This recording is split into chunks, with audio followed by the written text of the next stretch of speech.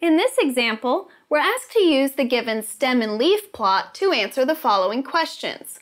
Part A, what are the smallest and largest numbers? Part B, what number appears most often? Part C, how many numbers are greater than 700? In Part A, to find the smallest number, notice that the smallest stem in the plot is 65, and the smallest leaf for this stem is 0.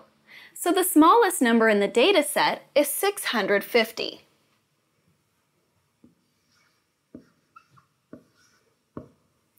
To find the largest number, notice that the largest stem in the plot is 71, and the largest leaf for this stem is 5. So the largest number in the data set is 715. So the smallest and largest numbers are 650 and 715.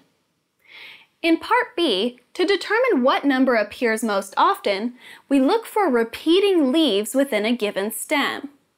While there are several leaves that repeat within a given stem, such as the 1s, the 6s, the 2s, the 7s, and the 0s, only the 1s on the stem of 68 repeat 3 times. This means that the number 681 occurs 3 times in the data set, which is more often than any other number. So the number that appears most often is 681. In Part C, to determine how many numbers are greater than 700, we first locate 700 in the stem and leaf plot, which is in the second to last row.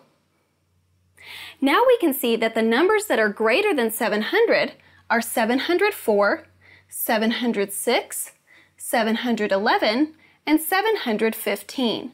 So there are 4 numbers that are greater than 700.